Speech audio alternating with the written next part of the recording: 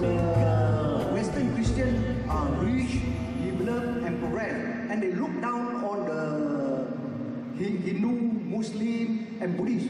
And the Muslim consists of over 40 countries, and the Buddhist over 10 countries, and the Hindu just a few. Nobody dare to challenge against the Christian. Only the Muslim dare to challenge against the Christian.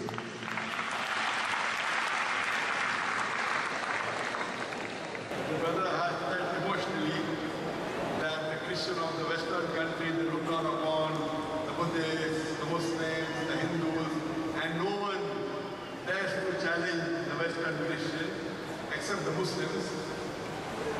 Brother, scientific word. What you are saying is right. All Muslims don't have the trust to challenge the Western world. There are some Muslims like Dr Mahathir Mohammed.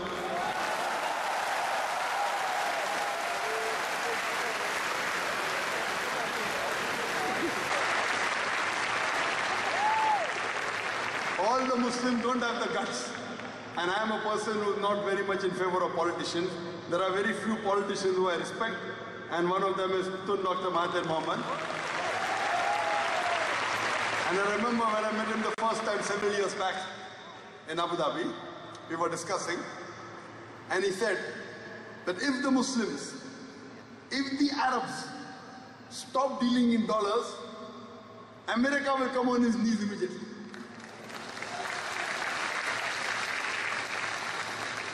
There are few politicians who I really care. One was King Faisal of Saudi Arabia. He had the guts. I remember when you read his biography that when oil was discovered, he said, let's have the meeting in the desert.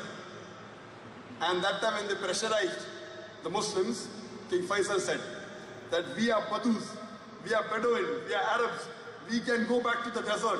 What will happen to you when we stop giving you oil?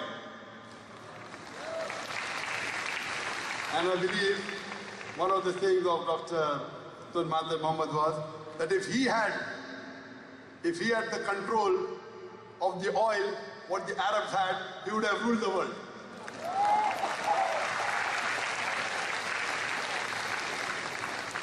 That's why I said in my lecture of terrorism Muslim monopoly that most of the terrorist acts, directly or indirectly, are related to politicians.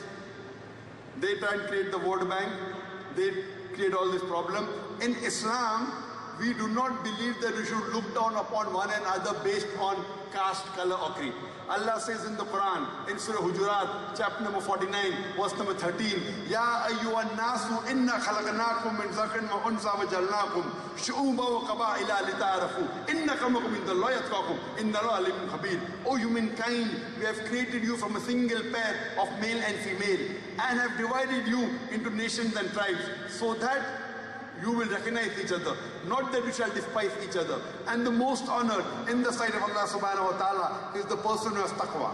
The criteria for judgment in the sight of Allah subhanahu wa ta'ala, the only way one human being can be superior to the other human being is not by wealth, it's not by color, it's not by creed, it's not by sex, but it is taqwa, it is God consciousness, it is piety.